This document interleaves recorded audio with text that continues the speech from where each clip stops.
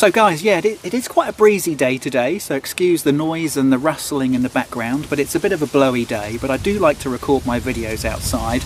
I could record them indoors in a studio with a little LED lamp in the background and a couple of wall clocks, but I quite like being outdoors. It's my favourite place to be, really. So I like to be outdoors with my watches, so I like to make my videos out here too. Now guys, I wanted to talk to you about the Rolex market. It's a absolute clickbait content provider for most YouTube channels, as you know, and you know, there are some channels out there that are doing very well out of just talking about the Rolex market. As you probably know, guys, I like Rolex, but I also like Omega, I like Tudor, I like Grand Seiko, I like lots of other brands. I like vintage watches. Nobody watches vintage watch videos, guys. Why is that? You know, I made a video recently about a vintage King Seiko, and I think I've had 600 views. I guarantee you that if I made a video about a vintage Rolex that I just bought, I'd probably have 5,000 or 6,000 views by now. So yeah, there's no question, guys, that Rolex content is what kind of, you know, gets views, it gets clicks, it gets thumbs ups, and it gets thumbs downs. Yeah, please excuse me. I'm going to talk about Rolex from time to time, and I'm going to waffle about Rolex like I am now. But I'm going to just move on quickly, guys, to talk to you about what I think is going on in the Rolex market right now. And I think, now I'm not going to talk too much about the past, because we all know the past, we all know what's happened over the last 3 or 4 years. What I see now, guys, and I think I can just summarize this briefly by saying what I'm seeing now is the Rolex market has split into two. It is now a divided market. It's divided into basically watches that are still as hard to get as they were 3 or 4 years ago, and then you've got the other side of it, which is you've now got watches which are actually quite easy to get, but there's a knack, there's a way to get them, and I want to talk to you about that. So first I want to talk to you about the easier to get watches, the half of the market where I think, guys, if you want to get yourself a Rolex and you just want that one watch, that one Rolex, and you're happy to make a few concessions potentially to get that, then I'm going to tell you how you can get that immediately, pretty much, with a little bit of work. And guys, what I'm essentially talking about here, I'm talking about two-tone watches and gold watches. That is a divided market now. It's divided quite significantly away from steel sports. There was a time when it was just as difficult to get any Rolex. It was just as difficult to get anything two-tone, anything gold. It was just as hard to get as anything in steel sports. That's not the case anymore. And I think you guys, most of you will know this already. There are a few people saying, oh yeah, Rolex should be, they should take away the exhibition only signs now and have Rolex, you know, little for sale signs with the price tag next to it. I don't think that's ever going to happen, guys, and it may happen at the odd AD, but I think what we're going to see, and I'm talking now specifically about two-tone and gold models, I think what we're going to see is a market where if you walk up to an AD window and you see a couple of, let's say, two-tone Datejusts in the window, it will still say for exhibition only. But my suggestion to you is go in, if you like that watch, that two-tone Datejust 41, whatever it is, if you like it and you think to yourself, yeah, actually, if that's available for me to buy, I will buy that. I think, guys, if you walk into your AD and express your interest in that watch and ask to try it on, and you appear as like you're a genuine customer that really likes the watch, they'll sell that watch to you. I don't think any of the watches that are two-tone and gold that are in the window now, bar 1 or 2, are actually taken. I actually think those watches are genuinely for sale. I just think that the for exhibition only sign that's next to them is to put off time wasters and tire kickers, people that can't afford it. In other words, guys, if you're seriously looking to buy a Rolex, you already know how much they cost. If you're not seriously looking to buy a Rolex, but you think, oh, that one's for sale, I'll go and try it on and see if I like it, and then you bulk at the price because you suddenly realise that two-tone Explorer is actually, you know, 10, 12, 15 grand, and you suddenly realise you can't afford it. Those for exhibition only signs are just there, guys, to put those people off. I don't actually think that watch is not actually for sale. So there's a whole area there, guys, that if you're genuinely looking to get yourself a Rolex, there's a massive range of watches now where I think if you walked into an AD and had a genuine conversation as a genuine guy and said, look, I don't own a Rolex, I've got a couple of watches, I'd really like to get myself a Rolex. I'm happy to get myself a nice two-tone Datejust. I think if there isn't one in the window that they'll sell to you, I think they'll hop back into the safe, open the door, and I think that there'll be some options there for you guys. So my suggestion to you, if you're looking to buy yourself a Rolex, and it might be that you're looking to get yourself a celebratory Rolex, you know, or a milestone Rolex. Essentially, you're buying a Rolex for the reasons that people used to buy a Rolex back in the day, when I was younger, which was, it was an aspirational watch, and you bought it as a milestone for something. I think, you know, I actually think a two-tone Datejust, guys. I actually think a two-tone Datejust or a two-tone Explorer is a fantastic choice. A fantastic choice as a celebratory milestone watch. I really do. I just think they're superb. So that's the way to do it, guys, is ignore the fact that it says exhibition only.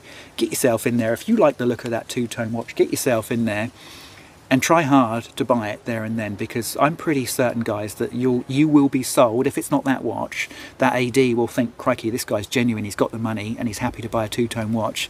Let's go to the safe and see what we've got. I think that will happen.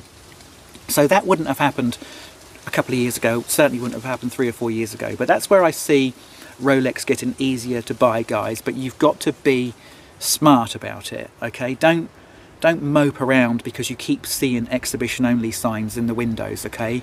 Don't get in, talk to the AD and actually tell them, hey, that watch there that says exhibition only, I want to buy that, will you sell it to me? Because I think then your conversation is going to change and it's going to become positive for you. So of course the other side of the market, guys, is that, you know, the side that we're all kind of looking at all the time, which is the steel sports market. Now, steel sports watches are still not available, and I'm going to be quite honest with you guys. I've got two thoughts on this. One is they will always be pretty much unavailable for you to walk in and get. And the other side of it is, I think most of the ADs have got steel sports watches in their safe, and they're just being very, very picky about who they sell them to. This is just my opinion. I could be wrong. Most of the ADs will tell you that they have to wait for them to come in and they have to allocate them. I get that, but I also think that particularly the larger ADs that have got a lot of stock coming in constantly, I think they've pretty much got one of everything in the safe. They're just being very, very choosy about who they decide to allocate those watches to. And so think of it like this, guys.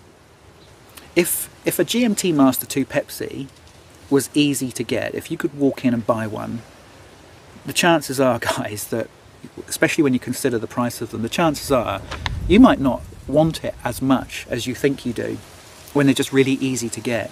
Now, this is just marketing 101, okay? Make it scarce. Make it scarce. Make it hard to get. People will either pay more or they'll go on a list and they'll wait to get it. So why would an AD want to make a GMT Master 2 Pepsi easily available? Even if they had 3 or 4, let's say they had 3 or 4 in the safe, which I think some of the larger ADs do. Let's say they had 3 or 4 in the safe.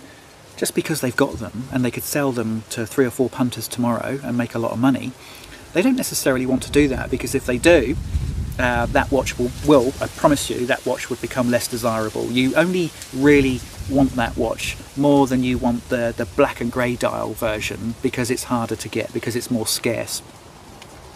So why sell you a GMT Master 2 when they know that you know that the only reason you're going to get a GMT Master 2 is to spend more money with them? And I've answered this in a couple of the comments, guys. A couple of the questions that I've had recently is how do I get myself a GMT Master 2, Mark? And I've basically said to them, unless you're incredibly lucky or you know somebody, you will need to buy other products before you get a GMT Master 2 that they've got in the safe. And the ADs obviously play this game with you. That hasn't changed, guys. You know what the game is. Get yourself a Tudor Black Bay 58, get a Pelagos, get yourself an Omega Seamaster, get yourself a couple of Longines or whatever it is that floats your boat. Start buying some other pieces, maybe get some jewellery or some earrings for your wife or for yourself. Buy a bit of bling, you know, diamonds. All of a sudden, guys, you'll start to become a little bit more popular with that AD. And the chances of you being allocated one of the GMT Master 2s out of their safe will rise significantly as you start to spend money with them. So I'll put to you guys, why the heck would Rolex and the ADs want to change that model? Why would they want to change that model? It makes no sense whatsoever for a GMT Master 2 or a Panda or even a Explorer 36. It makes no sense whatsoever for those watches to become easily available, because otherwise they'll just sell all their Rolex and they won't sell any Longines, they won't sell any Tudors, they won't sell any Omegas, because they're the watches you have to buy first before you get the watch that you really want from Rolex. So that's not going to change, guys. There's a lot of people out there, and it's wishful thinking in my opinion, and it's kind of to a degree also, you know, just a kind of not quite understanding, you know, maybe the way business works these days, is that yeah, that scarcity of supply is what creates the desire, which is what reinforces the demand, and you can't change that model. And you have to keep selling your Tudors and your Omegas and your Longines and your Tags and your Christopher Wards or whatever it is. You have to keep selling those watches to keep the doors open, and the only way you're going to do that is to tantalise and titillate the people that want the Rolex, that if they buy other products they will eventually get the Rolex that they want. That's not going to change. So there are the two sides. This is the Rolex market as I see it. And I know, guys, you're probably going to have some slightly different opinions to me on some of this, but this is just what I see, okay? I was talking to a Rolex AD quite recently, and they told me that they had a two-tone Explorer available for sale. They had it available for sale. They had nobody on the list, or let's put it this way, they probably phoned several potential customers for it who declined.